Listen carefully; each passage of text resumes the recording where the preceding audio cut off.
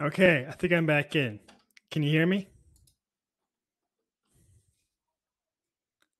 Double check here. Very good. All right. So, like we said, having to figure this thing out as we go together. Fantastic talk. That was so good. I have done lots of schema design with clients. I work for a GraphQL content management company, and I can say that there were so many nuggets of wisdom in that talk there. So I'm personally really excited for when that talk comes live. I really recommend you to follow those links. That article from Martin Fowler looked really excellent as well. So check that one out as well. I dropped that in the chat. Does anybody have any specific questions for Marc? I think next time we'll try to hold the speaker online for the few minutes so we can answer questions live. Maybe I can even add him back in here if we have any questions. Does anybody have a specific question for Marc?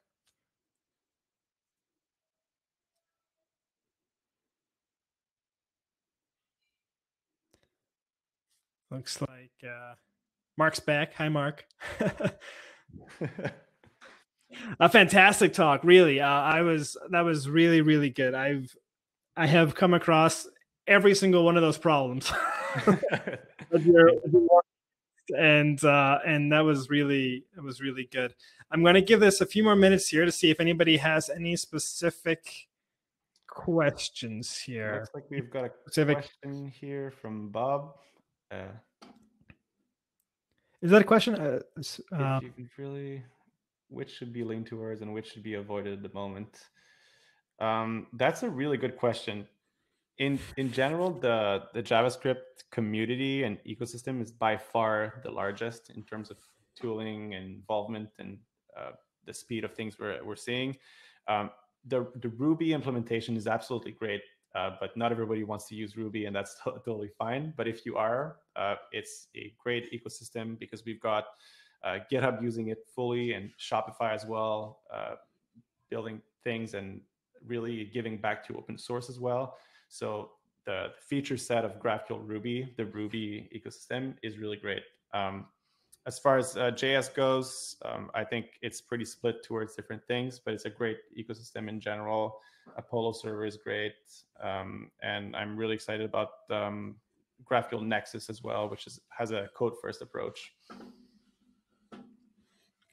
Very good. Somebody else has a question regarding errors. Yes. How much time do we have? Do you have any links that you could point somebody to, or do you even cover that in your book as well? I do. And Martin, if you want to ping me on Twitter, I can talk about it a bit more, send you a few links. But there is a huge section in the book as well, if you're interested. Yeah, it's a important topic. It's one of those tricky ones too, right? Because in traditional fetch environments, an error GraphQL message is successful. So yeah.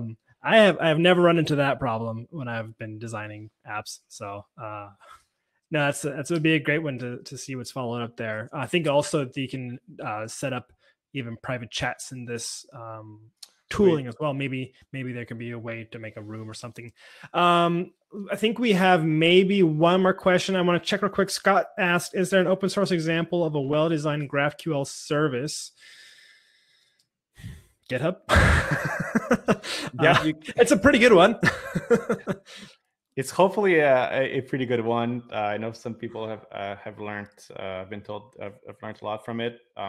That's like kind of seeing it from the outside, though. The end result, as far as open source, like full implementation, that's a good question that I haven't seen. Do you have any ideas for that, Jesse? I would slightly just not plug because I'm not affiliated with them, but I think Query guys, I think they call themselves, but they have the API GraphQL Voyager, and they have a couple of models there. So the Voyager is a fantastic tool that does a dependency diagram for you for your schema, which you can put your own schema in there and see it, which is also interesting. But that will actually show a lot of kind of best practices or some smart approaches on how to design a couple of different data models around there. I do a couple of streams as well on data modeling, and the tutorials I usually drop have like whenever I do a schema design, it's always pen and paper first. I use Miro, this is a digital whiteboard, but I do all schema starting on pen and paper, because by the time you finish modeling that, you've thrown away half of it. So yeah, it's a great tip. tip Great there. tip. I think let's here. Any hints for incorporating GraphQL API into a developer portal? Just make your queries from an authenticated environment, I would say. Do you have anything to add to that, Mark? That's, yeah, nothing really more to add there. Yeah. Scott, ping me what your specific question is there, because I'm working on a content piece using the new Auth0 hooks API. For what I do for a job is we do content modeling and CMSs and stuff. So tutorials like that are what's my bread and butter as a DevRel. So definitely ping me if you have a question. I'd be happy to maybe even collab something. I think we should let people break to their break session. So what we have up next, which you cannot miss, this is actually required viewing. The first one was required viewing, and the rest of them will be required viewing as well.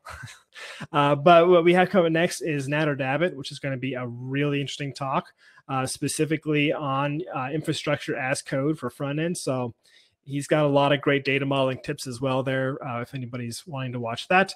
That kicks off at 10:20 Pacific time, 7:20 here in the EU time zone, or Central European, Central Eastern Summer Time, or something like that. Yeah, so Mark just dropped his Twitter. Feel free to go and hammer that, and follow him if you don't. A lot of great stuff in there. Once again, thank you. That was a great talk, and we will see you all back at 10:20. So in 15 minutes. Awesome. Enjoy your Thank break. you, everyone. Enjoy the track. Bye.